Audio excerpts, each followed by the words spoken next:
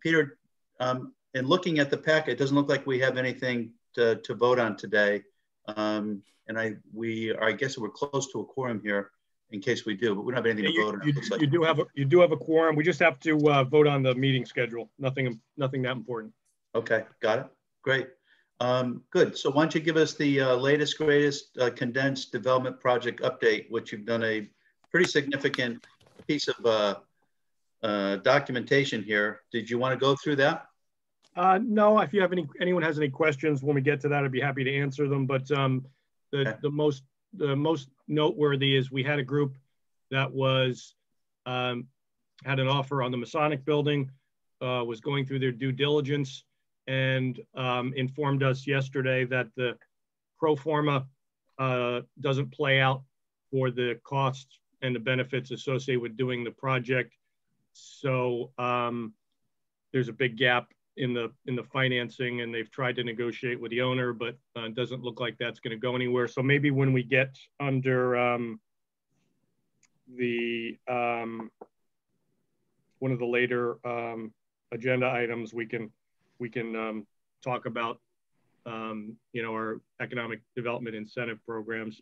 We've also continued to be talking to AJ with 1000 Silas Dean Highway. There's supposedly also a group looking at the nursing home on Jordan Lane. I talked to the owner about that, and he's in negotiations with somebody. They have not approached us yet with the details on that. So we'll keep you posted if that starts to go anywhere. 170 Ridge Road, the apartments up there, we've got a ribbon cutting scheduled for next week. So that project is pretty much completed. When is the ribbon cutting? It is next Thursday. Denise is going to be sending out the details on that. It's noon next Thursday, I believe. Wednesday or Thursday. I don't have it right in front of me, but it has to be outside. So hopefully the weather cooperates, but as many of you, we'll get you the details, and hopefully as many of you can join us on that. I got it as the 18th, Wednesday. 12 Yep. o'clock. I think that's correct. Yep. Thanks, Peter. And they're looking, Peter, just to let you know, they're looking to do something else with that building already. I got it today. I can tell you after. Sure. Which building are you talking about? The one you just talked about, they're doing the ribbon cutting. Yeah. The rentals didn't go well. They used all my numbers. They gave it to somebody else, and now it looks like they want to just they're out. So okay, see what we could do. Wow. Isn't it early in the game? You would think. They tried to rent it for the last 3 months, Judy, and the numbers just don't match. And we tried to tell them that so that's why they went with somebody else real estate wise. No, they called me back today. So we'll see. Peter, anything more worthy of note on development projects? If anyone has any questions on my report, other than that, those are the noteworthy things. The only other thing is we met with the owners of the auction gallery recently to see what's going on with that, and hopefully something will come out of that sooner than later. Peter, the drive-through restaurant at 140 Silas Dean, is that the Price Right Plaza? Yeah, it's in the corner where the parking lot's all deteriorated. They've had several interested drive-through tenants, so they just filed an application yesterday. They don't give you any idea of who though? It is Popeye's Chicken. Oh, so yeah. I hear their sandwiches are delicious. Yes, and they're doing a lot of advertising here in Connecticut, so I think they're popping up everywhere. So there's one in Manchester. I haven't been out there to kind of observe it yet or check it out, but we're going to do that shortly. Any questions on Peter put together a very comprehensive list and an update to this? Any other questions on that list? No, it was great though. Yep, thank you for that, Pete. Okay, self-storage moratorium and regulation amendments. Peter and I met in front of the P&Z with our proposal. Pete, I'll let you kind of give the Reader's Digest version on that. And I guess we can share also with the modifications that we were talking about in that. That's not included in this. Is that correct in the packet? No, I didn't include the revised because we didn't have it, or we're still working on those changes. But the we did have the hearing. It was continued to next Tuesday night. So if anyone wants to follow it up and join the meeting, by all means. We kind of got mixed feedback, I would say, Mark, from the commission. Yep. AJ, the owner of 1000 Silestine Highway, was on the call, had some very specific concerns with the draft and documented those. Basically, he feels that the mixed use and the 3-story requirements, I'm trying to remember the term that he used. It won't come to me now, but he was very much opposed to that and tried to convince the commission that those regulations won't fly financially and feasibly for developers, although both Mark and I know there are many mixed use projects out there. So in any event, the commission wanted some revisions to the regulations, and both Mark and I have been meeting and going over those. I guess in a nutshell is we are not going to revise the proposal to eliminate the mixed use and or the 3-story requirement. We are probably going to put in some language that would give the commission some flexibility in regards to those requirements, as long as the applicant can demonstrate several additional criteria. It would be an exception that the commission would consider on a case-by-case basis, but our intent is to keep the concept that the commission had agreed on in the proposal, and then make some tweaks that would allow the commission, under certain exceptions, to grant them to retrofit an existing building that isn't 3 stories or cannot accommodate a mixed use type of development. So I'm working on those. They'll have to be finalized tomorrow. Once I finalize them, I'll send them out to everybody so you can see some of the changes that we're proposing, and we'll see what the commission has to say. I think the commission members are torn between, for example, 1000 Silestine Highway, never having something go in there versus maybe something that isn't quite ideal, and having the building sit there vacant for another 20 years. So I think they're kind of struggling with how stringent should the regulations be versus allowing some flexibility to have somebody come in and present a project that might not have all the bells and whistles, but gets the property back on the in a productive use. I think to piggyback on what Pete is saying, the guts of the proposed language, as you guys know, had significant pieces around the way it would look in the design of it. Whereas prior to this, which was no pushback at all from the commission or even the owner of 1000 Silestine, that at the very least, we've got some very specific guidelines on how that would look and feel in that area, which are really important, because prior to this, we had no guidelines at all with regards to architectural use or how comfortable it would look to people driving by, which we've got in spades in that. So to be continued on that. Any questions regarding that? Peter, I saw in the Hartford Business Journal the other day that they just sold that fitness building in West Hartford and they're going to convert it to self-storage. Would that have any effect on the requirement needs in the area and the need to build another one here?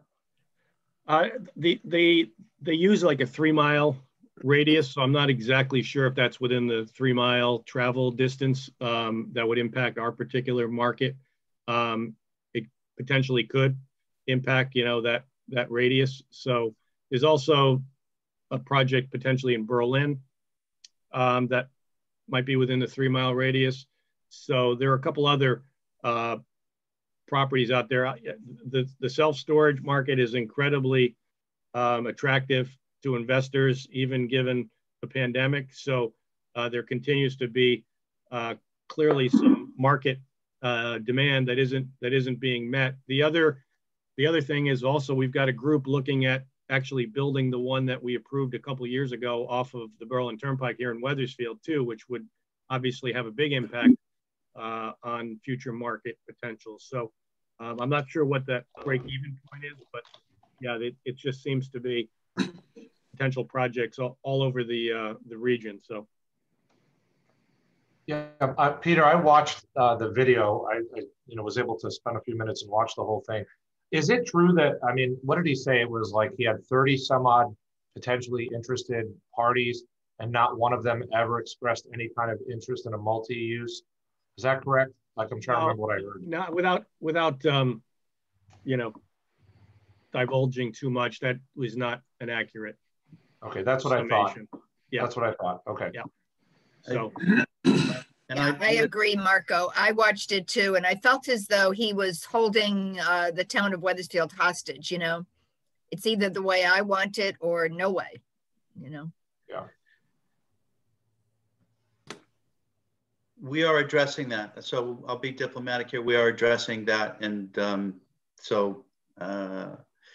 again, stay tuned. Any other questions or comments regarding that? Great. We'll go on to the business outreach. If you guys will see in your packet, we have a very official looking letter on town of Wethersfield stationery. The Dear Wethersfield business owner letter that you should have got in your packet. According to Marco Pace, a famous American on the call here, he said, what the hell is going on? Let's move forward on this. So we're following his advice. We didn't want his wrath upon us. And we believe the letter is done. I think it hits all the high points. I think we're done editing. I'm not going to ask for any edits or comments from you because we want to get it done. We think that it's an easy read. It hits all the hot buttons, and we're ready to go on that. Pete, I know that we had asked the printing company to be on the call with us last meeting, and he wasn't able to make it. Are we still going with that local printer there in town? And what more does he need from us so we can get this into the print shop? The last thing we were waiting for, and they were, I believe, delivered yesterday to his office, were the window clings.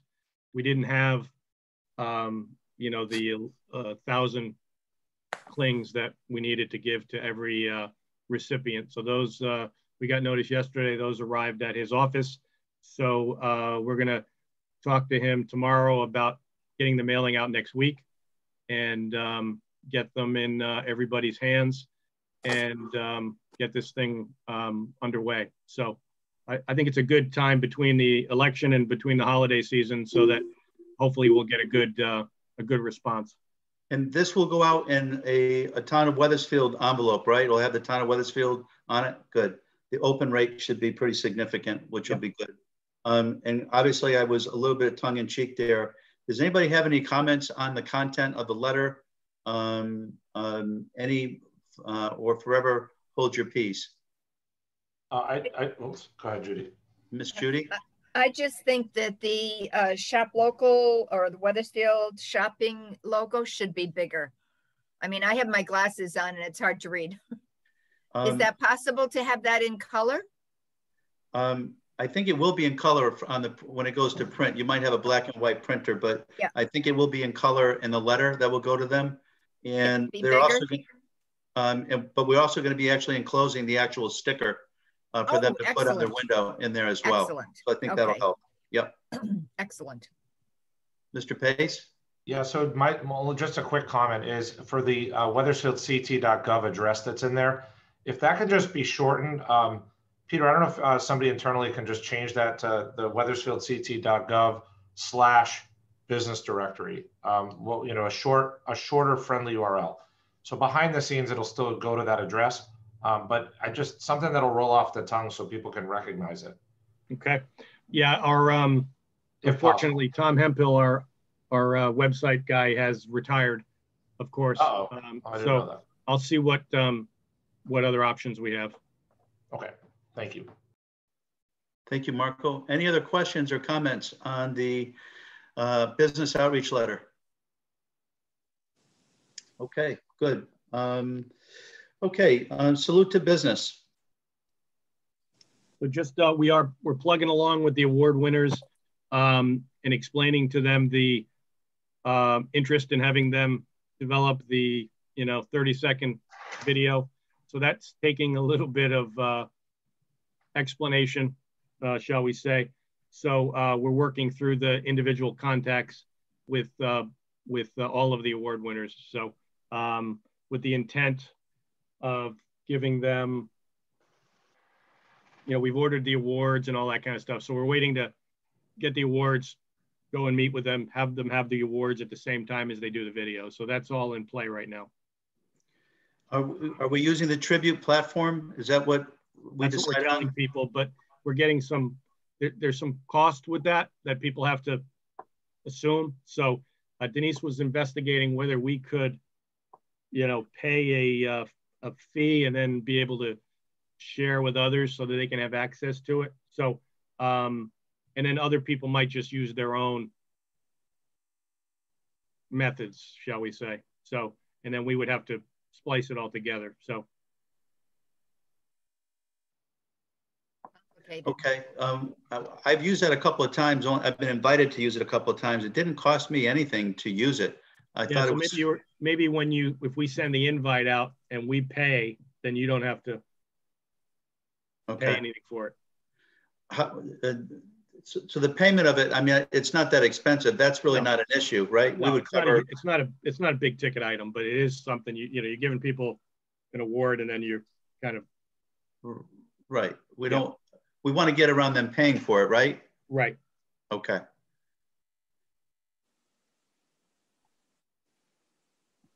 All right. Any questions on Salute to Business and where we are on that? We did book the country club for next year under the assumption that all of this will pass. So hopefully we'll be back to an in-person next year. From your lips to God's ears. Yep. Great. Thank you, Pete. The town guiding calendar under new business.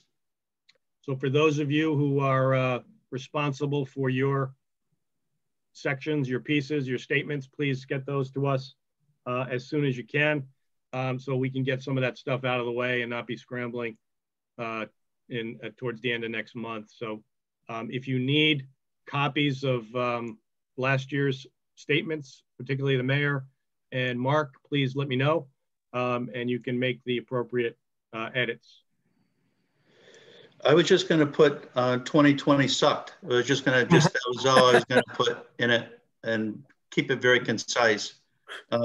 If you wouldn't mind, Pete, I probably got it somewhere. If you could send me the Word doc from last year, I will get on that this week or this weekend.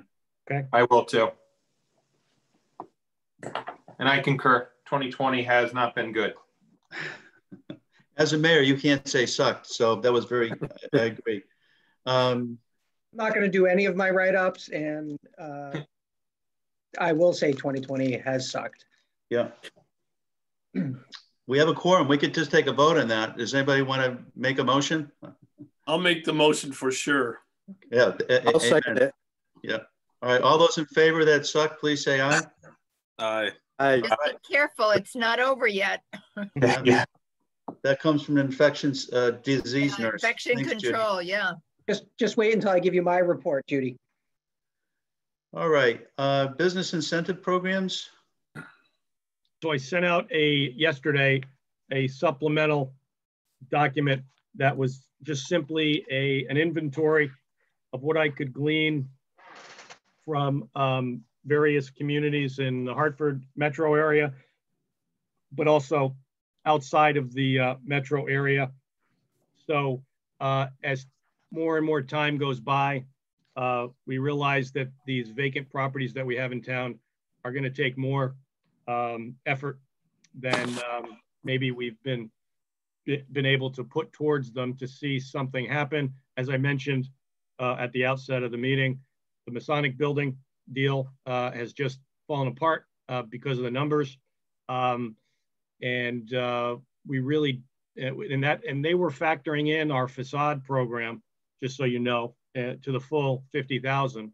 So they were utilizing, what we can offer to the extent that they could. I think they were also looking at the CPACE program, and I'm not sure about the tax incentive program, but they were basically looking at 2 of the 3 programs that we presently offer to try and make the deal work. And even those did not help to make that deal happen. So we're back to square one. There are numerous parties looking at that property, so maybe something else is going to give, but nevertheless, I imagine they will also come to a similar conclusion about those numbers. So we've also talked a while back about revisiting our tax incentive program. We need to make some changes to that. And I'm finding how other towns are doing their programs. So we probably need to have a bigger conversation about what we're doing and what other towns are doing to attract economic development. So I provided you with just a quick listing and summary of a number of towns nearby and farther away, and so that you get an idea of what other communities are offering. Obviously, the bigger cities benefit from a number of state and federal programs that we are not eligible for. Most of them focus in on targeting, low to moderate income areas of the community, and they can access funds that we cannot necessarily access. But others are putting together, some new creative programs, and I probably need to investigate where they're getting the resources to do that. But nevertheless, many communities, as you can see on the list, offer some things that it might be worth us investigating and then talking about what we can do to bring maybe some new programs online, specifically to target, some of our white elephant properties, but also to, maybe assist our existing businesses at the same time to a lesser extent financially. So I just wanted to get you that list, give you an idea of what is out there in other communities, and then start that conversation to see if there's some things we want to discuss, and then maybe at some point bring to the attention of the town council for another level of discussion. Peter, I found your listing interesting in that our neighbors in Newington and Glastonbury, who have a lot of commercial property, offer no incentives. But I don't see Rocky Hill on there. Are they in a similar boat, offering nothing too, or they never got back to you? I thought I put Rocky Hill in here. I did research them. They have, they do have some programs, so I must not have added them to the list. They do have or they had a facade program. I believe they have a tax incentive program. That may be the extent of what Rocky Hill offers, but they do have some things. I know that. I'll make a note on that. Okay, thanks. Pete, to the potential developers at Masonic, did they look at the historical credit? I forget the name of the historic tax credit program. Yeah, I did. I gave them all of that information and pointed them in that direction. So they offered to share with me their pro forma. So I may get a copy of that and do an analysis of what they did factor in and what they were looking to do, and if that helped or not.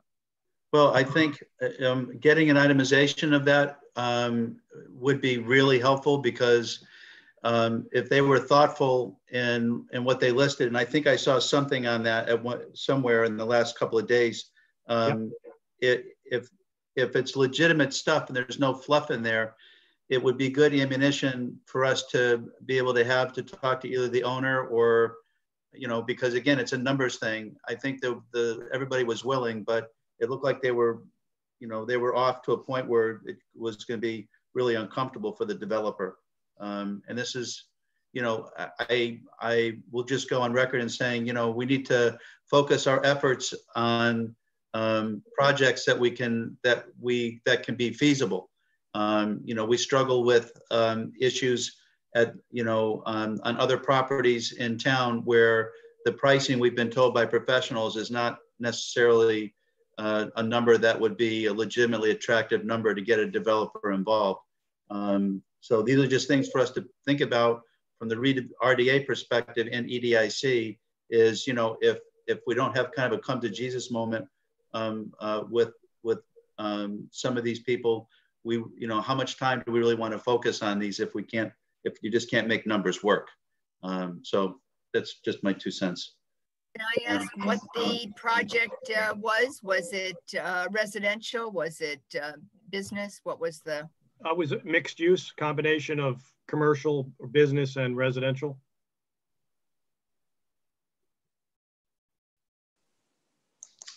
Any other questions on the business incentive programs and any other discussion on that? Okay, guys, thank you. Pete, you've got the 2014 STEEP Award listed here. I know why. I'll let you chat. Sure. So, and I'll maybe let the town manager chime in terms of the latest, but this is our, basically our $200,000 pot of money that we had earmarked for 1000 Silas Deane Highway. Obviously, the money's now been sitting there for 5 or 6 years, depending on how you do the math. We did receive some correspondence from the state, basically alerting us to the fact that the money and the grant is technically way beyond its expiration date and has not been used. And they wanted a report from us as to where we're at and what we plan to do. So I informed Mr. Funaro of that concern. And I'll let Gary maybe jump in here and tell us if there's anything more specific from the state that we need to factor into this conversation. I'm trying to think if I touched upon this last time, and I apologize if I'm repeating myself. Yeah, I mean, Peter, that's a good summary. The last round of funding that came out for STEEP, we were ineligible to apply for because we had some outstanding STEEP funds, particularly or specifically this particular project.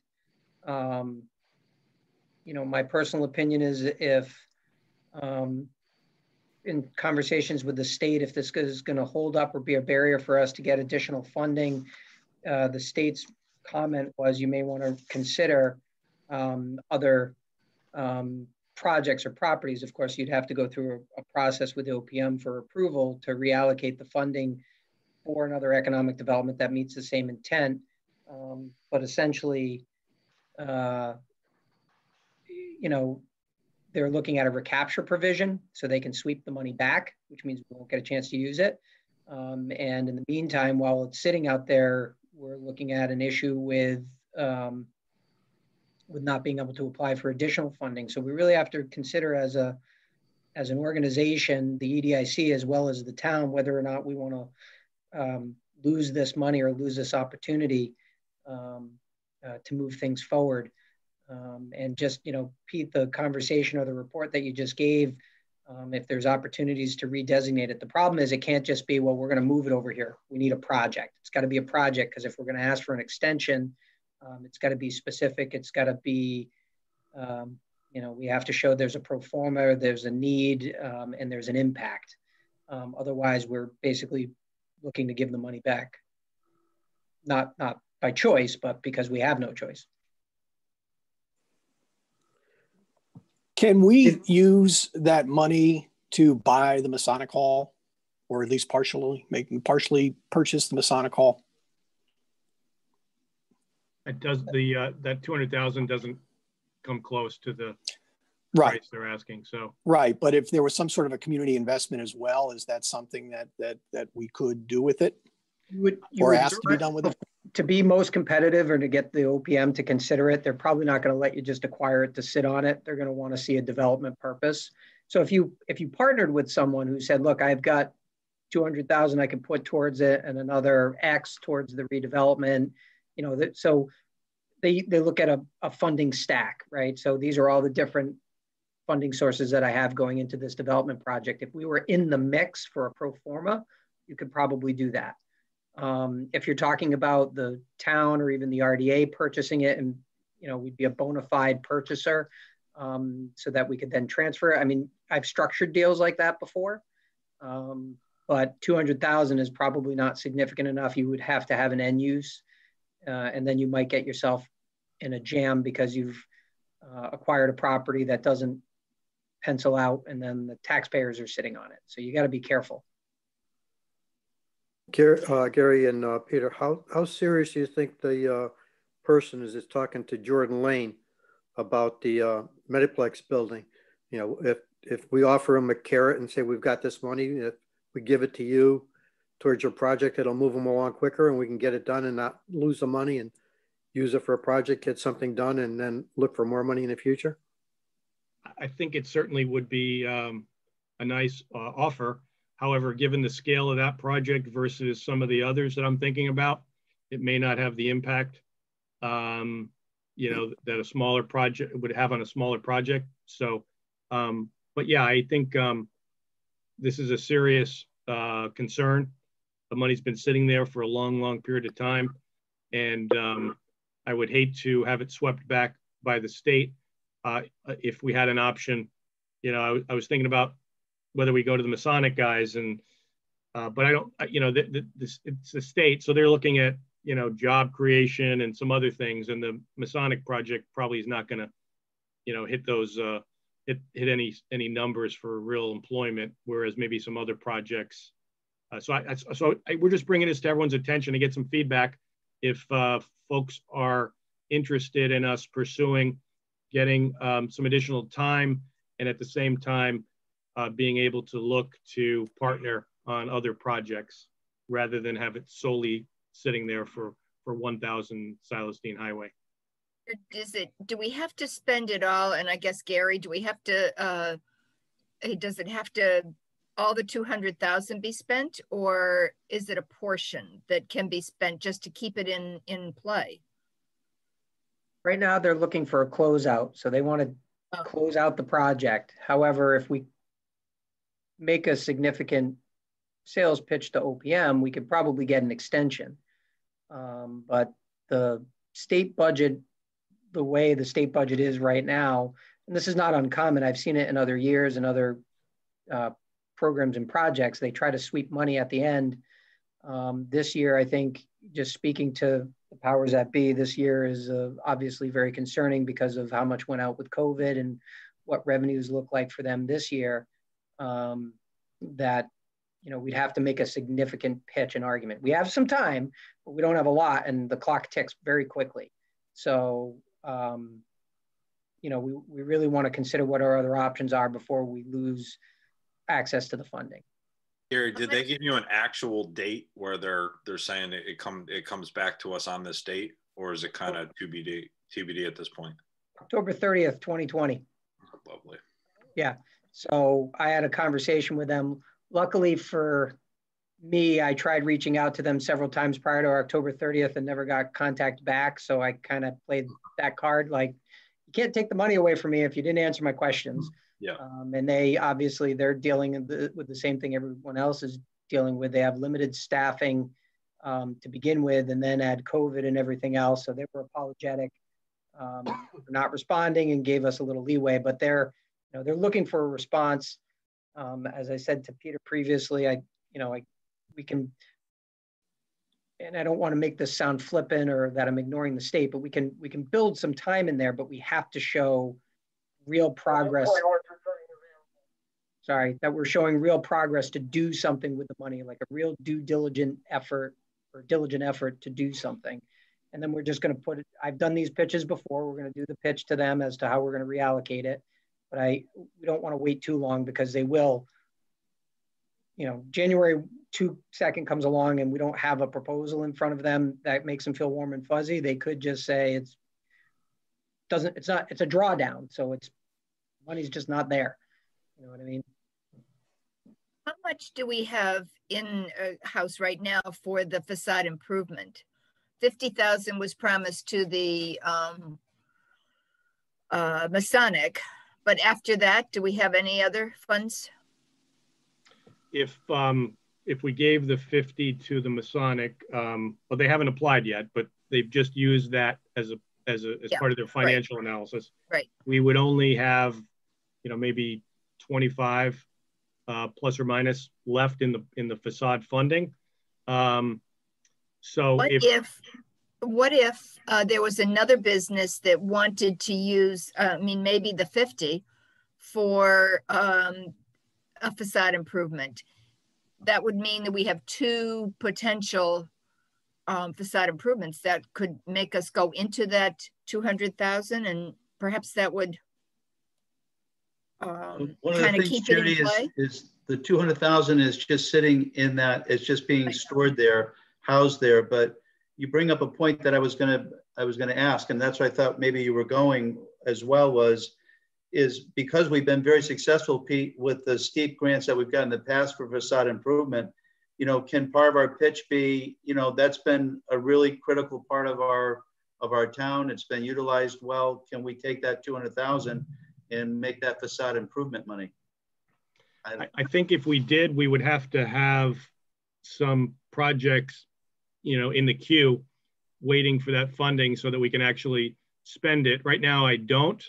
But that doesn't mean we couldn't probably argue that we've got a couple coming in, the pipeline, but I don't have any right at this minute that I can actually specifically say, they're going to use it right away.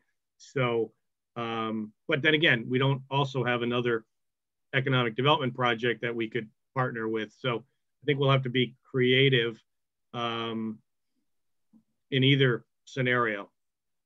When we get the steep grants, how much have they been to fuel our facade improvement? What were the dollar amounts? We've received 250 here, another 200 there. And so it's been different amounts over the various years. So, but it's added up to a substantial, I think it's about 700,000 maybe or more from the state for our facade program. This grant actually is titled Facade Improvement Program.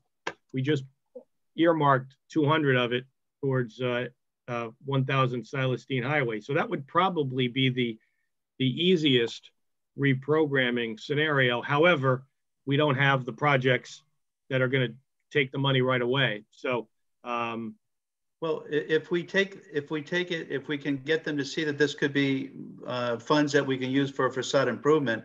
Every time we've gotten 200 or 250, we didn't have a bunch of businesses lined up to use the money. Businesses did come up and we did use the money. So I'm wondering if it's the same thing. Go, look, you guys weren't able to fund our most popular economic program that we have. Can we repurpose this 200,000 for facade improvement? And it fits in line with other amounts that they've given us. If it's been 200 or 250, that might be, one of the things that Gary wants to put in his bag of tricks. But to me, that would be the most natural way to get it, especially if it is labeled. I didn't know that it was labeled facade improvement. And so anyway, that's just an idea that I think maybe we should explore a little bit. And perhaps we should reach out to anybody, any business that we think might in the future want to do a facade improvement and encourage them to apply, or to start the process so that we can say to the state, we have these other projects that we're hoping to move forward. Yeah, we could explain to the state we're doing a business mailing. We're reaching out to the entire business community, and we are hoping that might generate. So I'm sure we could craft a good argument for that. Peter, do you think I'm basically screwing myself into a piece of wood by saying this, but do we want to take our business owner letter and maybe edit something and get a small space in that letter to say that we do have facade improvement available? That way we can be on record that we shared this with the business community. Maybe use this as Exhibit A whenever we go back to OPM.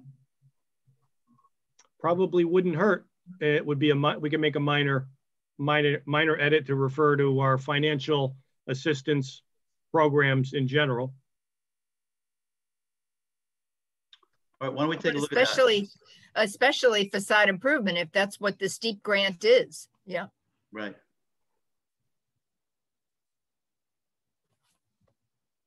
Okay. Okay. Any other questions on this? Great. This is an easy one. Pete's provided our 2021 meeting schedule, starting with January through January. And again, let's hope those are beautiful non-COVID months. Can we make a motion to approve this schedule? So moved. Do we have a second? I'll second. Tom, I think you seconded it. Thank you. I did. Any questions or comments on it? Any discussion? All those in favor say aye. Aye. Aye. Great. Mark, before you go into the reports, I think we have two guests in regards to our correspondence. So if maybe you wanted to jump into those before we, and then they can enjoy the rest of their day maybe. Are you saying that they're not enjoying this so far, Peter? Is that what you're saying? I wouldn't dare speak for our guests. So Cindy, it's nice to have you on the call. You guys, as you know, a month, I think at the last meeting or the previous meeting, I asked Pete to share with you some of the work that Cindy has done. And we also have Mr. D'Amico with us as well. Gabe, are you the 805 phone number, I assume? I'm the 912 Silas Dean Highway. Oh, okay. Great. What I wanted to do is one, I've read through it several times, and I think there's some interesting items here for discussion. Cindy, if you wanted to just share a few minutes with you. Peter, is that okay for public comment at this point? Yeah, definitely. You just, yeah.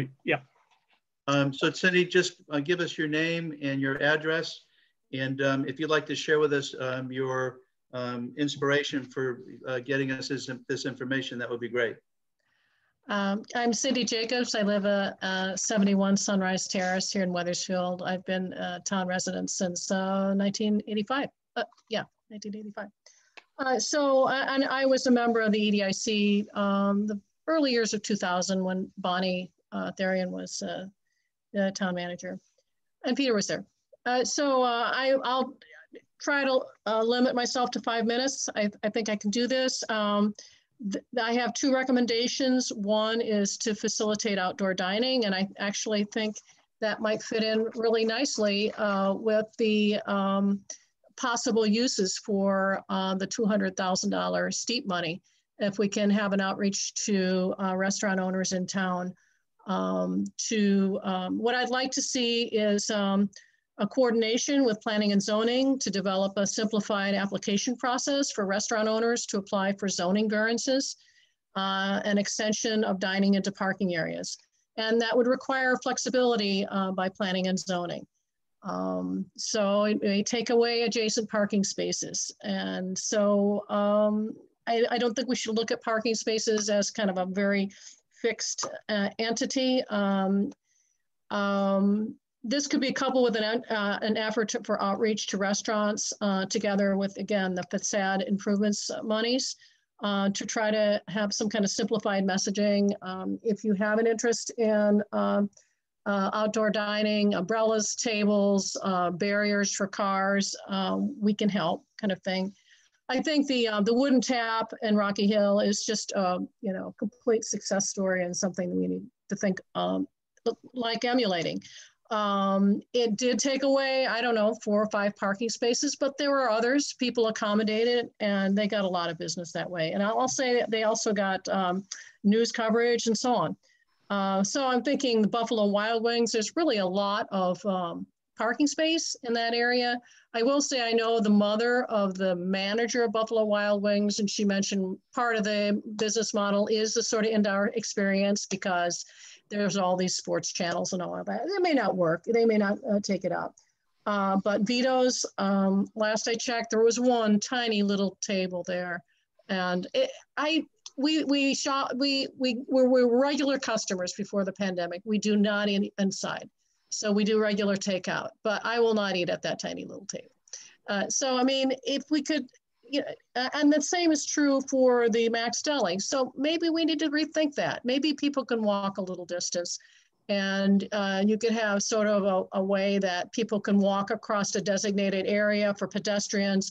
They can park on the other side, you know, where the empty commercial space is. Similar with Chipotle. So after the pandemic, guidance suggests that we may well be into this in the spring and the summer, but even after the pandemic, there will be spillover benefits, you know, to the vitality, commercial vitality of the Silas Deane Highway. So that's my piece on that. I want, do I still have time? Sure. Okay. So for the Silas Deane improvements, again, I was a member of this committee in the early, kind of as the facade committee was still just getting started. And, you know, a decade or more past, you know, I can see successes in terms of redevelopment of facade and facade improvements. So I think it's kind of a way to build on this. What I mentioned in my recommendation was a committee, but really what we need is a plan.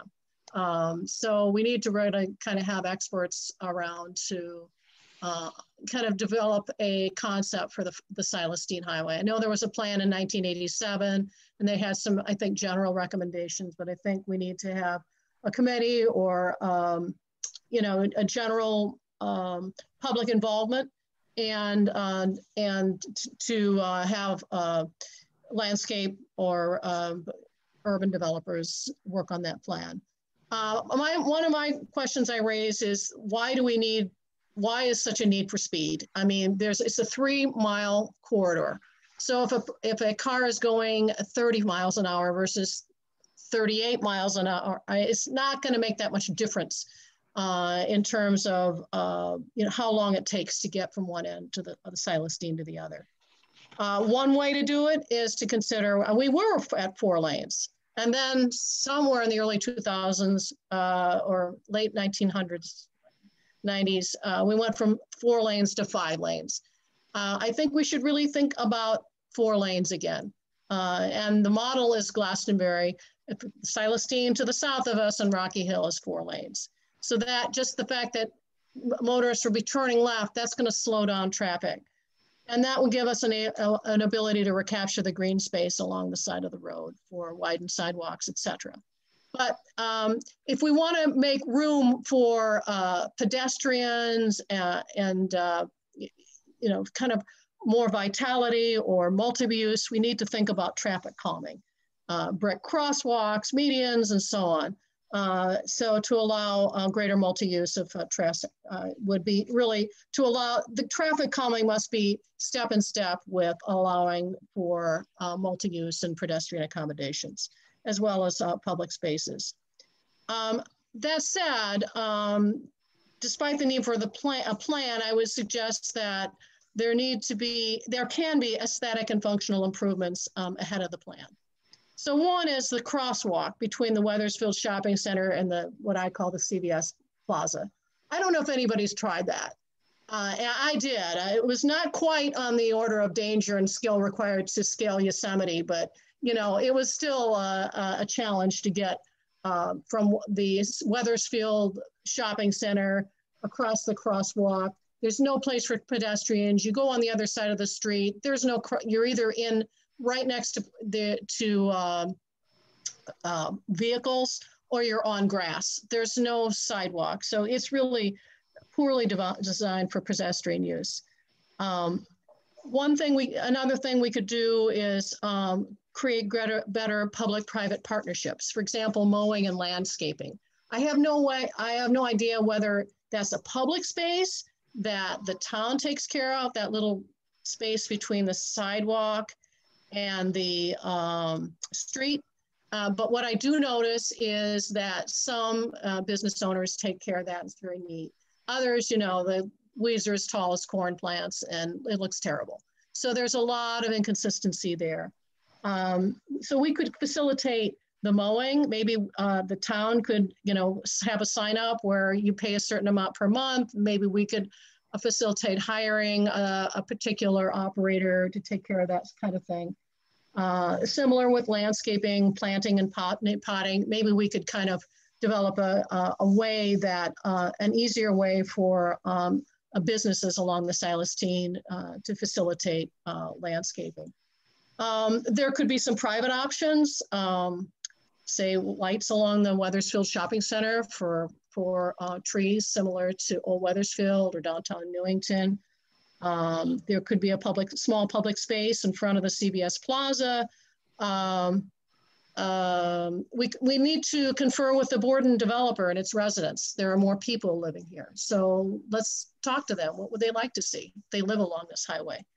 The development of kiosks for community postings and so on. So those are things that we could, small things, small improvements we could make ahead of a plan.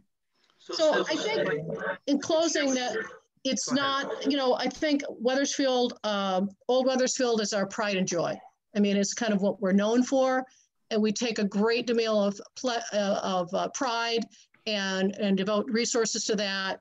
But we also need to, you know, be inclusive of our commercial district and to develop a multi-use space, to think purposefully about the aesthetics. And I want to second the comments that gave Amika. So I think he had a sense of, I sensed a sense of urgency in his comments. I don't want to speak more than my turn, but I think perhaps our model would be Glastonbury, what they've done with their, which is really just a strip, but what they've done with it is made it, you know, beautiful and useful and, you know, just for the enjoyment of all citizens. Thank you. Thank you, Cindy. You've mentioned in a couple of spots here on maybe forming a commission or a group around SDH. Would you have an interest, and I'm not committing one way or the other, I'm just asking a question, would you be interested in potentially forming that group and maybe participating in that group? Yeah, sure, I'd like to. Okay. And again, I'm not speaking for anybody. It's just, I have a question. I just wanted to check to see if that was something you would have an interest in. You know, you talked about resources. I think if we sat around, there's no question that the beautification of the Silestine Highway and the more user-friendly that it can be is just a win-win.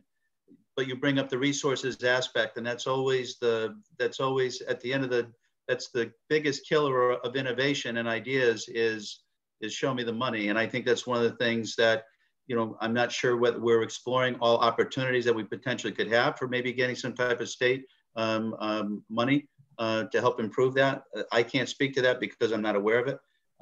But these are things that could be maybe discussed, and maybe some rocks can be turned over in that arena. But there's been a lot of studies of the Silestine Highway. We spent a lot of money on those reports to see what could be done. We know anything can be done if you have the resources and the talent behind it.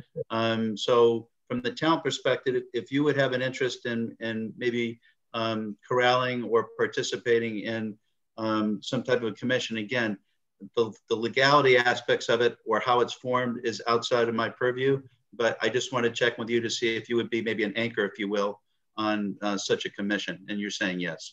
Yes. Okay, great. I'd like that. Great. Mr. D'Amica, I know you're here representing 912 Silestine Highway, and you'd also had sent some correspondence to Peter. Would love to have you share some comments with us if you'd like. Sure. Did you hear me? Yes. Oh, great. Thank you. Yeah, you know, Cindy did a good job, a great job of prefacing my comments, and I'll just go through it. I purchased the building 912 Silestine Highway in 2006, and I am a resident in Glastonbury. You know, I purchased it as an investment with the thought process of knowing that looking at the Silestine Highway, that it's drab and it needs a lot of work. And I thought, you know, as a sort of investment foresight, thinking that something would occur. And I've been hearing since 2006 that studies have been done, things have been looked at, and resources are, you know, in order to do something, you need the resources. And since 2006, like I said in my letter, it is frustrating to see, because I look at towns throughout Glastonbury when I'm traveling, and their major thoroughfares are able to get resources, whether it's Glastonbury, Portland, Chester, New Britain, Shelton, West Hartford. I continue to go through towns in Connecticut where their major thoroughfares have invested in streetscapes and landscapes.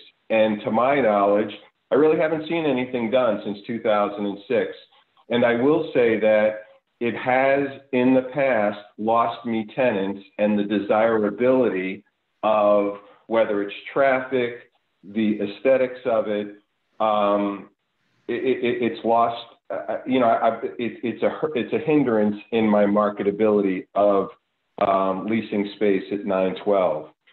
And then I just also would want to say is that when you discuss the facade program, I did take advantage of it a couple of years back. It was a great program, and I wanted to take care of it again. I wanted to take advantage of it again, but unless I'm misunderstanding, it became more complicated, and I walked away from the program. And here's the reason why: is that I was wanting to do something in the building this year, and I was looking at maybe doing it in the spring of next year. And I have probably 6 or 7 things that I would have liked to have gotten done: landscaping, putting Mylar on the windows, painting, redoing some of the gutters, etc. Well, that requires me to look at about 6 or 7 different contractors. And if I did that, that would mean I'd have to get, I think that the way it's newly structured, as opposed to in the past, I have to get 3 bids from each contractor. So if I'm working with 5 contractors, I now have to get 15 bids. And if I have to go with the lowest bid, sometimes I work with my contractors that I've been with since 2006, and they may not be the lowest, price, but I deal with the same contractors, because what happens at times is that if you bring in a new contractor and a mistake is made, the new contractor says, oh, it was the other guy's responsibility. So sometimes I like to keep my existing contractors in place so that I establish a relationship. And then when I'm there, when I need something done, I get it done. So now the facade program has become more, unless I'm off base, become more cumbersome to work with, and I can't execute it as quickly. And I don't participate in it from that standpoint. So that's just an aside with respect to the facade program. But more importantly is the Silas-Deane Highway. Weathersfield is a great town. It does have old Weathersfield, which is beautiful. But you could put as much incentive as you want into trying to get developers to build things down the Silas-Deane Highway. And perhaps maybe that's one of the reasons why you need to get incentives, because it's not attractive. And I think it needs to be attractive, and maybe there'd be less incentives required because people would want to be on the Silas-Deane Highway as opposed to trying to get them incentive-wise. So I think that timing is more of the essence, because there are so many towns that are able to either put it together and get the funding. That's it. Well, thank you for your comments. Does everyone, I want to make sure that, and Pete, you did include, yeah, I see this, Mr. D'Amico's comments along with Cindy's comments. You guys are in unison. I don't know if you guys knew you were calling at the same time, but I think it's really important for us to listen to somebody who obviously lives in Weathersfield for a long time, you, Cindy, and you as a property owner and business owner here in Weathersfield. I guess I would pose the same question to you, Gabe. Would you be interested again, if we're able to do some type of a study group or whatnot and participating in something like that?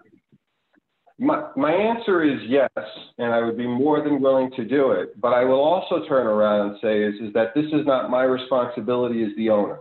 It's the responsibility of the town to make the town more attractive. And the fact that it has gone so long, I'd be more than willing to do it, and I think it's very important. But I don't. It's got to be a commitment that this is what the town and and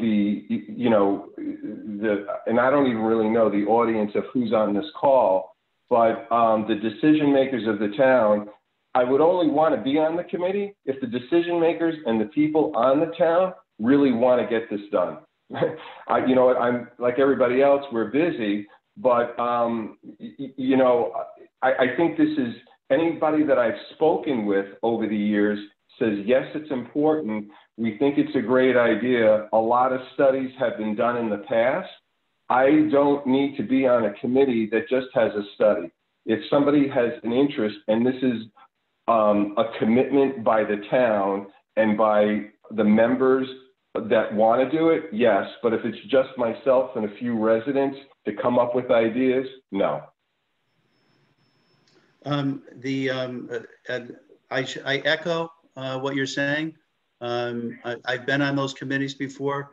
As I said, and I think if you went to anybody here in town, the biggest issue that we face, obviously, are resources and having a plan that can support the resources.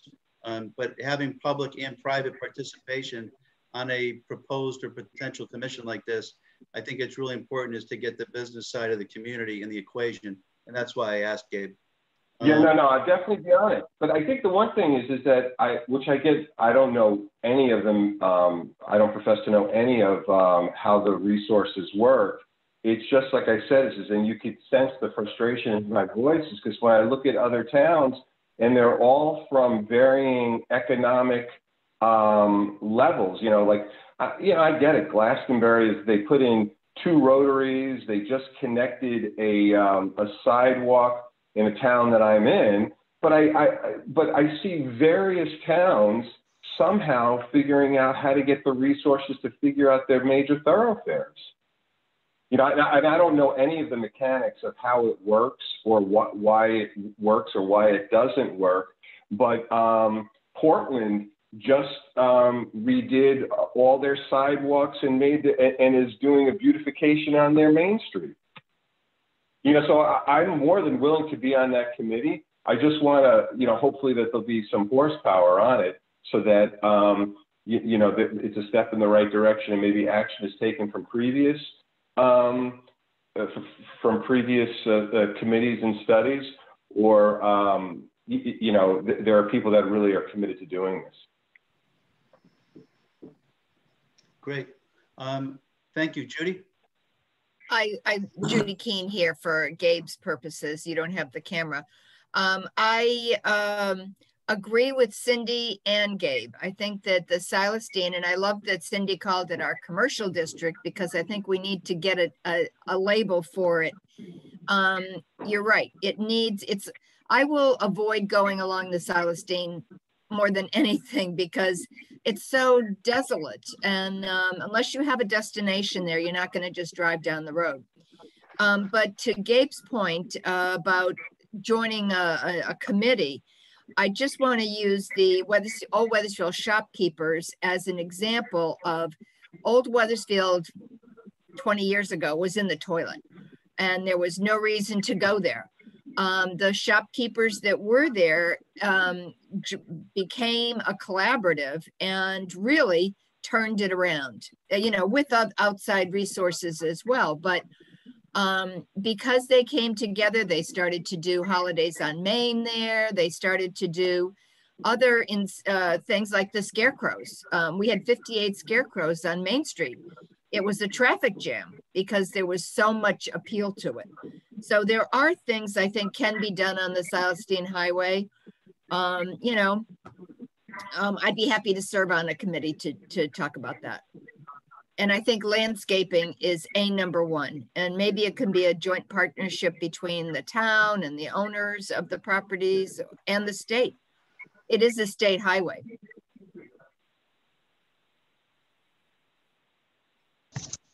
Thank you, Judy. Anybody else have any comment? One comment, Mark. It's Tom Carson, Gabe, and I echo Judy, I echo you, Gabe, and Cindy. It's the reason why I got involved on the EDIC originally is because of the Silestine Highway. And the one thing I always say, it's become like a mantra of mine, is that the Silestine Highway is our community's front door. For thousands of travelers, it's the only experience that people have is the Silestine Highway, their experience of Wethersfield. And I want to make a Silestine Highway. I want to call it Silestine Boulevard. I don't want to call it Silestine Highway anymore, but I want it to be a street that makes people more curious about our town rather than less curious, because I think it's completely unrepresentative of the rest of our town. And so, and I agree. I mean, I don't know if there's the public will to invest in it. I don't know. I definitely know there's probably not the political will to invest in it, but it is an economic development issue. And it's nice to have a business owner here that can put it in economic terms, sort of where people want to locate their business and what kind of place they want to be in. Because again, I've gone back to this in the past. We've seen it during the pandemic that 10, 20, 30 years from now, we're going to be more and more about where do you want to live rather than where do you have to live based on where you work. And you need to build that community since more and more people are working either out of their homes or closer to their homes than ever before. So I don't know how we get there. I know the only thing I ask is that I hope that Gabe's letter makes it to every town councilman and to every member of planning and zoning, and also Cindy's comments as well, because I think they all need to hear it. And that's it. Great. Thank you, Tom. Any other comments?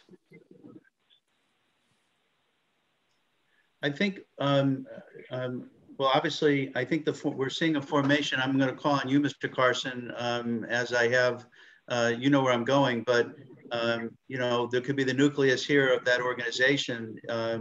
And again, I think it's really important that it not be formed unless there is some criteria that gets met prior to getting started, that everybody's time is very busy. I should say we're all busy and don't necessarily have a lot of time. So I go to what Gabe was saying on that. And if there is a horse to get on and ride, we should try to find out find it. So I think just the nucleus of a group, looking at Tom, Judy, Cindy, and Gabe potentially. I think what we'd like to do is respond back to you guys in writing, unless anybody else would like to talk about this at this moment. We could get back to you in writing on this. Judy? Can we get copies of the previous studies? I mean, I think the last one Gabe said was in 1987, or Cindy said that maybe, but if there's any studies at all that have been done, I know there was a beautification committee years ago. 2006. Didn't we have one in the 90s? No, there's 2006. There was a report, and there was a committee for a couple of years before and after that, and the leadership waned a little bit. So, but we can certainly share that with everybody. Were there any before then, Peter? Oh yes, there was a. That's the one you were referring to was 87. Before that, I think. Okay. Maybe if we could get copies of those, are they electronic? The 2006 certainly is. Anything before that, it can certainly be scanned and made electronic if we can't find the electronic files. I looked at a couple online. Yep. So they're right there with the your website. I would kind of ask Gabe's question too. If we do form a committee, supposing we want to ask, well, what are the applicable laws governing or traffic requirements governing a state highway? Can we rely on town resources to, you know, help us out here and help us get answers, or, you know, if we need further information, or, I mean, I guess maybe in this letter you want to put together some kind of written okay of this. Maybe you want to express your level of commitment to this endeavor. I think from a staffing perspective, I don't want to speak on behalf of the manager or the mayor, but I do know that it's just a fact at this point. We are running extremely thin. And I think the timing on when we want to get this started would be important. And that's why I really like to confer with other people to find out, because I agree with you, Cindy. If you're going to the well and there's no water to get, it can be frustrating. And I am an under promise, over deliver personality. And in this case, I think it would serve well. Let's talk about what we legitimately can do, what we legitimately have the resources for, what we legitimately have staffing for. And those are the things that I really want to turn rocks over on those things and put that down in writing. And again, I'm not committing or not committing to forming this group. I'm just trying to find out who potentially might be interested if this is something that we want to put together.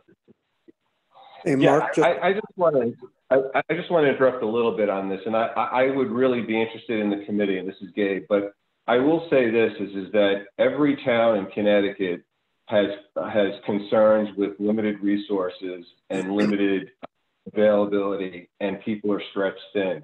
But for some reason, most towns are able to figure out in the last 15 years how to get their major thoroughfare had some sort of dollars spent to get it improved.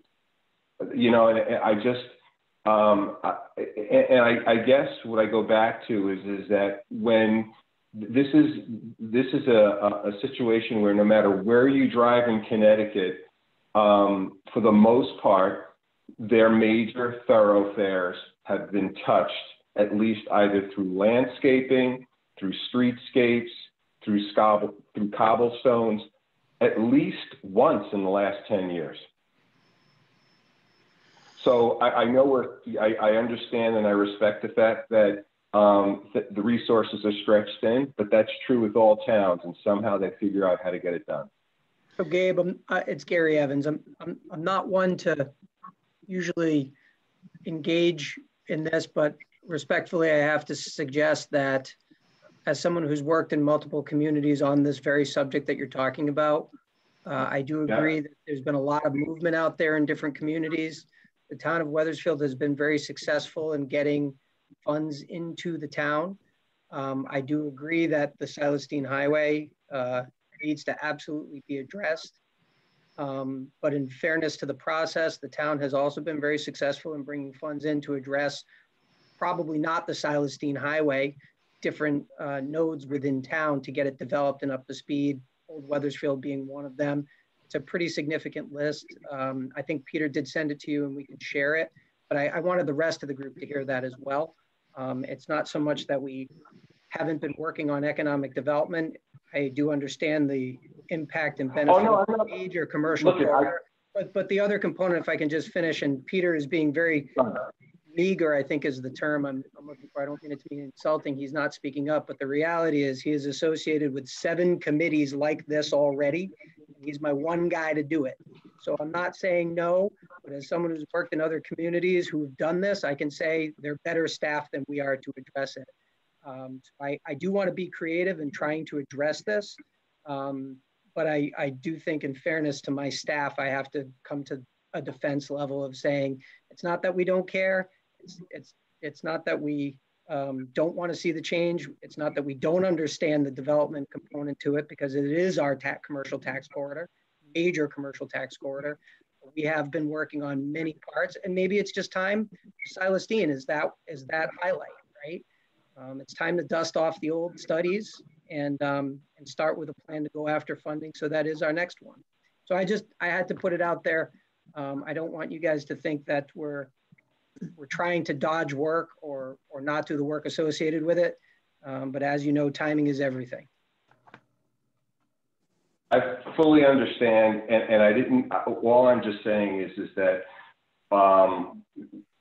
it's the Silestein Highway. It's not like a road, and there are a lot of developments and there are a lot of good things that are occurring.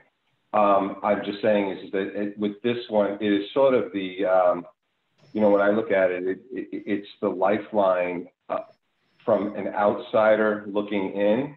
It's sort of the lifeline of Wethersfield. When people think of Wethersfield, I think they think of two things. They think of the Silestein Highway and they think of old Wethersfield.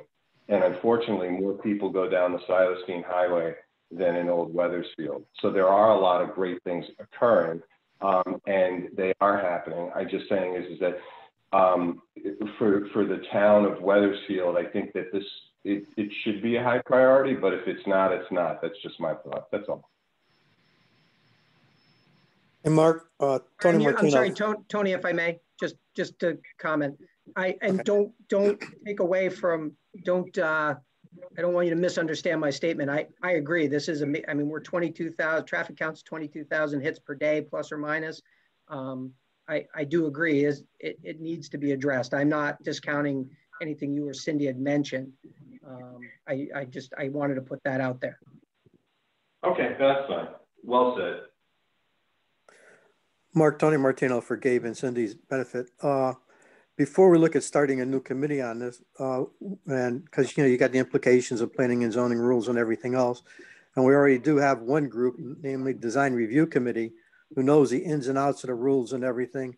Maybe the best bet, Gary, is to task them with looking at the current plan and the comments that are in these memos, and maybe they can look to see what could be done uniformly to maybe to go out for a grant to do sections of this, to improve the Silestein Highway, so we can use an existing group and stay within, the requirements, and then future redevelopment would take care of itself. Just a thought. I'm sorry, what was the name of the group? The Design Review Committee that reviews stuff before it goes to P&Z. Maybe that could be added to the scope of work to just, look at the plan and look at these comments to see if there's anything that we could take forward and, go looking for a grant that, P&Z would bless to, this way you'd have the experts working on it instead of forming a new group that's got to start from scratch to figure everything out. My only thought is I have a business owner that's very much interested in participating, and I really do like the fact that— Well, he can work with them. I'm just saying, I think instead of a brand new group, use that group and have him, augmented as an auxiliary person. Could we be part of that? Be part of or sort of advisory to the Design Review Committee and form a committee that is sort of has a kind of a public face and can kind of take in these comments from citizens and businesses. So I think what we need to do to address you directly, Cindy. I think this is what we want to be thoughtful on. And let's sit back and get together and talk with some of the principals here in town about, and including Tony, and figure out where we could potentially plug this in and make it work. I don't get involved in anything unless I know I can actually have an effective change and that there's an avenue for me to do that as well. So that's really what I think we like to do is to sit back and take a good look. The good news is we've already spent money. We have plans from mid-2000s to look at. So that part is done. Again, I'd like to table this for now and get together with Gary and Pete and Tony and others and figure out how this might work and what cogs we need to start to turn to make it work, if that would be all right with you and with Gabe. Yeah, and I would just like to echo, I think what Gabe was saying, and I think what I'm hearing is, I think it's time. I think we've done a lot in terms of business development, redevelopment, facade improvement along the Silestein, but that is a public face of our community, and what most visitors see, and I think it's time to make an improvement. The good news here is that there's no pushback. It's just how do we do it? So that's the good news. So if we could table this discussion for now and move. Yes, Judy? I was just going to say, this may be a perfect opportunity to use the STEEP grant, the STEEP money. to improve for facade improvements along the Celestine Highway, even if it's just landscaping or whatever. Any of the items that are in the earlier report, the suggestions, maybe those could be implemented fairly soon to use that money. That's one thing that we can take a look into, but we need to figure out which strings are attached to the money and where it can be used. But again, I don't have all the facts on that, and I don't want to speak to it until we get them, but I take your point. Any other questions or comments? Cindy and Gabe, thank you for investing some time with us today and for your notes. And we look forward to another conversation. Great, thank you for the opportunity. You got it. Mr. Manager, would you like to report? I report that I'm losing my mind. Yes. You and everybody. So I apologize. I've kind of been in and out. There's been a couple of interesting things all happening at the same time that are outside of control. This was kind of the nature of the job, but I did have to be distracted, so I got to find my notes. Quick report. Earlier today, I had a meeting with my Emergency Operations Center task force about COVID.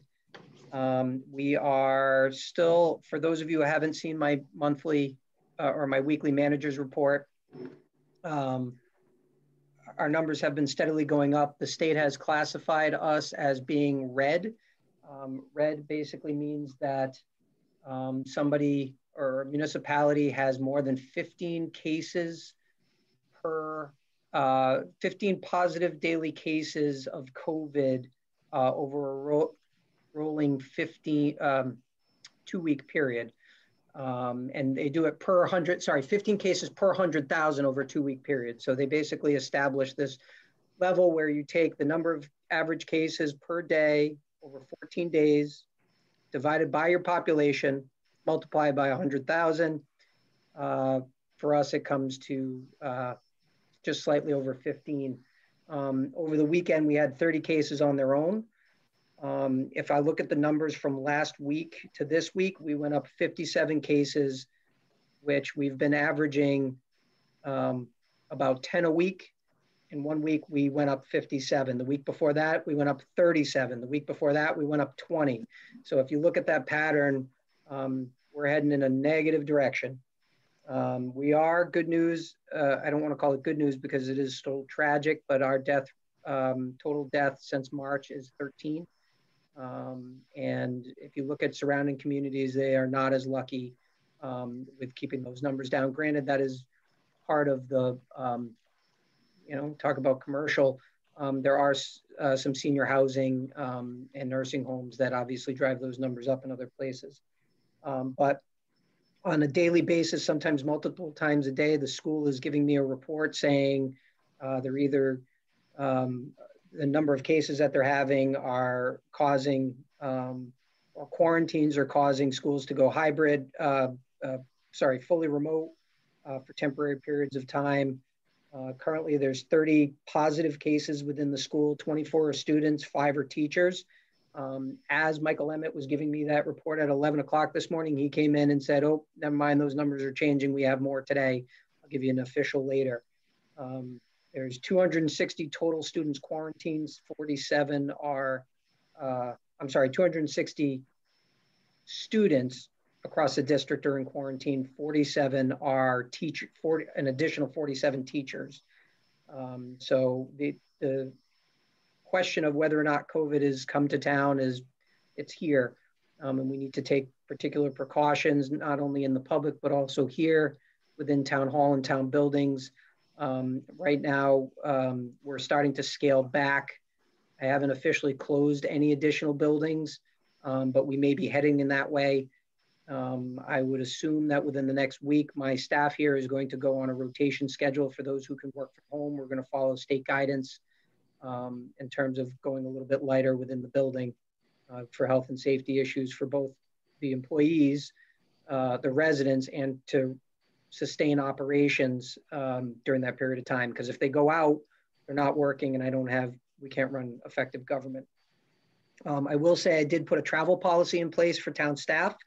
So people are staying essentially staying local, or they're required to quarantine and or work from home and or take a test to come back. But the testing is not proving to be as accurate as hoped, although it has gotten better. So that's kind of the bleak outlook related to COVID, but we are heading in a very aggressive manner as we go into the winter months and the holiday season in terms of the level. Again, I apologize, I can't remember my report. Brainerd Airport Advisory Committee met last month. For those of you who don't know, the Brainerd Airport has gotten through several different stages to address some of the trees and tree line over in the, I guess we'll call it the North Meadows, close to the Hartford line near MDC into the Cove. There's probably about 50 or 60 acres of trees that they're talking about potentially cutting down, deforesting. They do have to go through a process with DEEP to get permission and approval to do that, and they're going through that process now. The assumption in my very quick conversation with DEEP, as well as my longer conversation with Brainerd Airport, is that that still has to go through some public participation process, but it has been approved through the federal government. Step 1 has been approved. They have to go through, because they are using federal funds to do it, they have to go through an environmental assessment component, which was already completed about 2 years ago, if I remember correctly. This is the next phase to get permitting. So I alert you to that because that has an impact on everything in the community. Other things, I've been part of a municipal solid waste task force that's statewide being done through DEEP to look at how our trash is done throughout the state. Right now, most of our landfills are somewhere between 80 to 85% at capacity. And the overall cost to communities that participate, and especially with MIRA, has gone up an exorbitant amount. And because of the aging infrastructure of the MIRA facility here in Hartford, they're looking at raising the rates even more to help offset the cost or to fund the cost of improving that facility. I don't believe the improvements are going to get approved at the state level for any bond funding. So we're looking at alternates. We're looking at ways to keep the cost down for the community, which has a direct impact to obviously commercial development as well. It's just part of your overhead and operating costs if you come to this community, how you handle trash. So not only does this impact residents, but it also impacts the businesses as well. The town has also recently approved or authorized me to try to negotiate lower energy rates for the streetlights as well as municipal buildings. So hopefully we'll have some significant cost savings. Still waiting for some of that resource to, there's a process to go through to go out to bid to actually evaluate the costs, and we're midway through getting those numbers. More positive side, we had an election on Tuesday. I call that positive. That's not to pick sides over a result, but that's to talk about the level of engagement that the nation had in this election, as well as here locally. We had about an 85% turnout for voting. And regardless of which side you were on or how many sides you were on, the fact that people across the country felt exercise their right to vote, I think is an important one. And so I congratulate all those who came out to exercise that right. And I really want to kind of compliment the staff here that had to handle a change in how we operated simply so that we could handle about 200 election day registrations, people actually coming into the building to register to vote for their first time, as well as absentee ballots. There were more than 6,600 absentee ballots that were done. I don't think we've ever had more than 2,000. I think even that might be a stretch. So it was an amazing activity that took place here within Town Hall on that election day. And thanks to the staff and the volunteers. The town's been participating in the Social Justice Coalition. We've had 3 meetings total. The first 2 were introductory meetings. At those 2 introductory meetings, there were more than 150 people present on a Zoom call.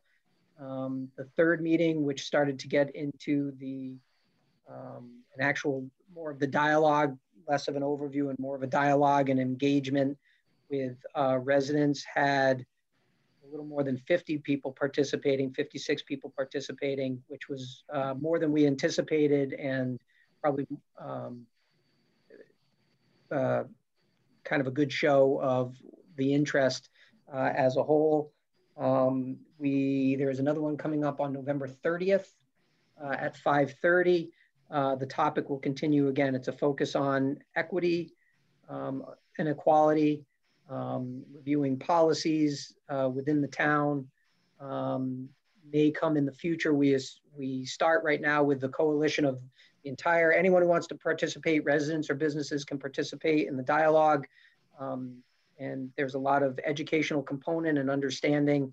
And then from there, the group will move to smaller subcommittees to focus in on specific topics, topical information, to come up with some outcomes. It's a results-based accountability process, starting with the end in mind and working backwards to resolve and discuss issues and concerns of the greater community level. Just as a reminder, there is a food drive taking place at DeSopo this weekend from 9 to noon.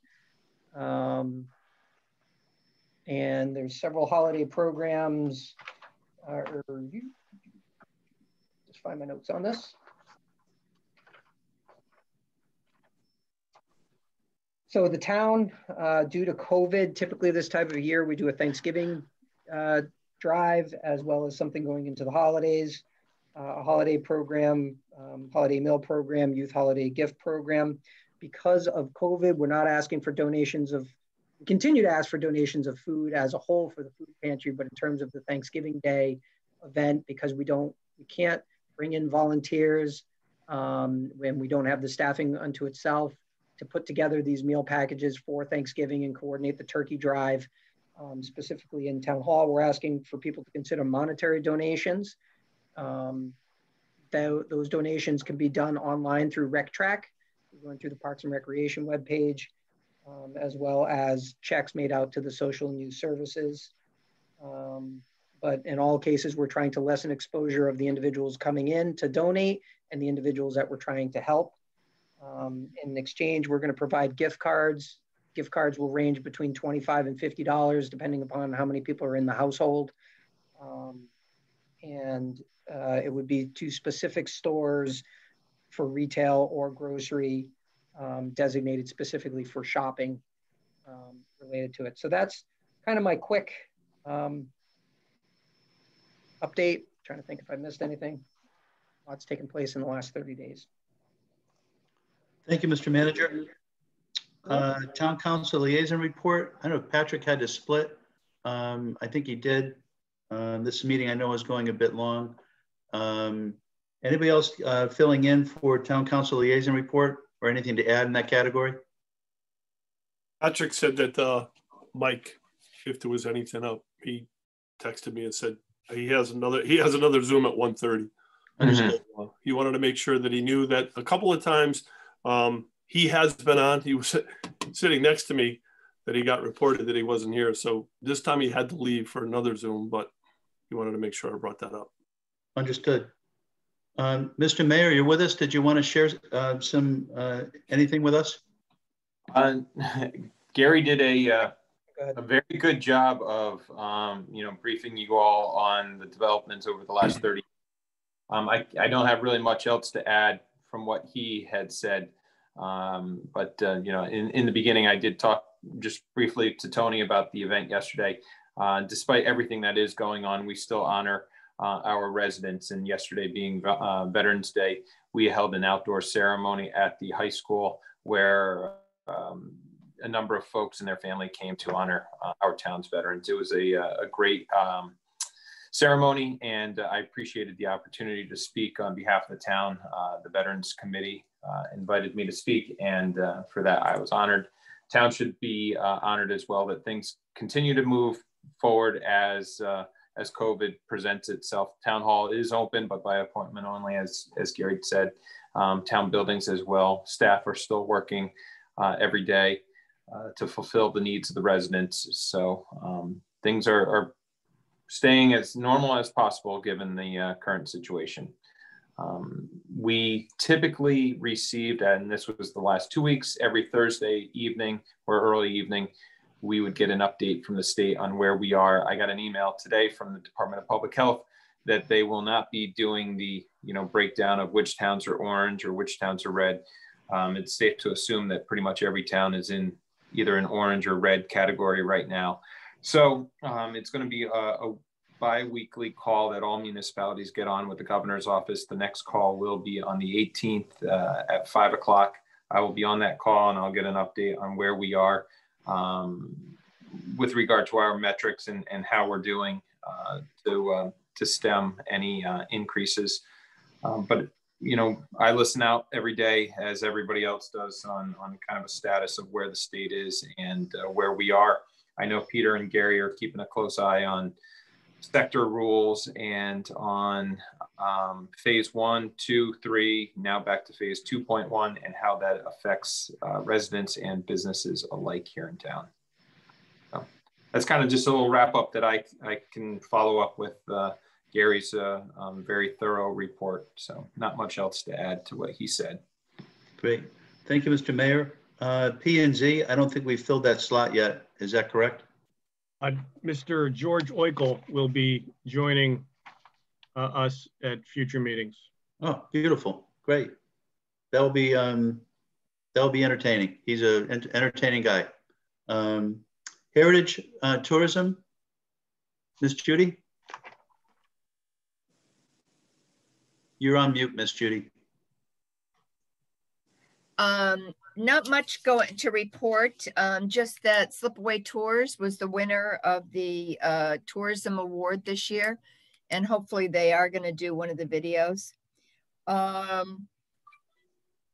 lantern from the Historical Society, the Lantern Light tours are going on, and the History Channel just wrapped up their filming for something food? About food. Yeah. Food that built America or something? Yeah, right. And we still don't know if it's going to be the Red Onion or not. That's about it. We're still waiting to hear definitely about a Heritage Committee membership, but we just assume we're all going to continue to be on the committee. Great.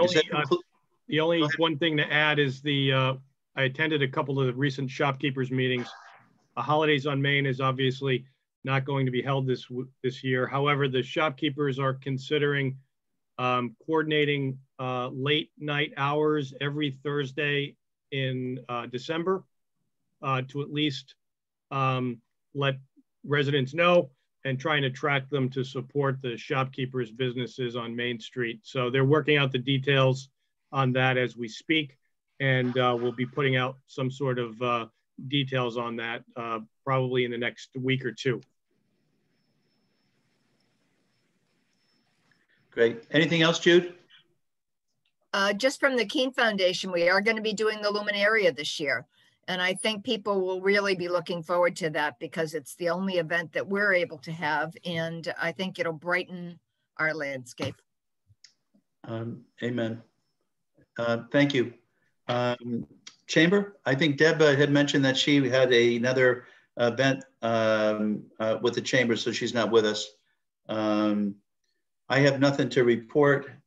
Subcommittee reports, marketing communications and financial strategies. Pete, I know you did mention to look at the tax incentives at one point. We probably should get that on the calendar whenever we got a free time.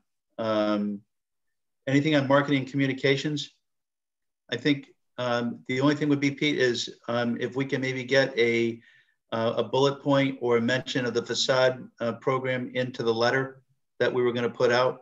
I think that would maybe potentially help us. Gary, I don't know if you were here at the time, but we were trying to figure out whether or not, because our steep grant money in the past to fund the facade improvement program has been $200,000, $250,000, that is there a potential way to reallocate the money for 1000 Celestine into our into our facade improvement program, which has not been funded to this point. So we're planning on adding that to our letter out to the business owners to show that we are promoting the facade improvement program. So just an idea as a potential reuse as we throw spaghetti against the wall to a degree at this point. You look like you want to comment, or you Hey? Yeah, anything?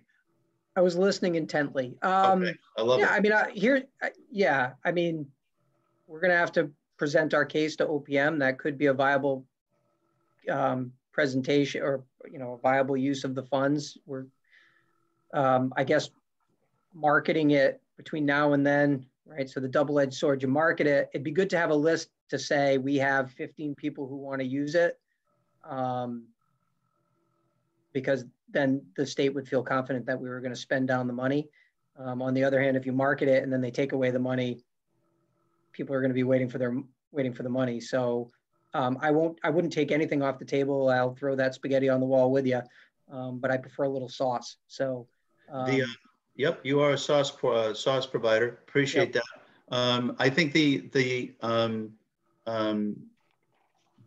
case that we could make, and I'll just hit this is the last point I'll make on it so we can wrap up, is that all the money that they've given to us, steep grants, we have used, and we didn't have businesses that were lined up to use the money. We had the money available for businesses when they had the need. So we don't necessarily, so we were just following the guidelines, and we've used all that money that they've given us to really good result. Okay. Minutes, you guys have a moment to look at the minutes?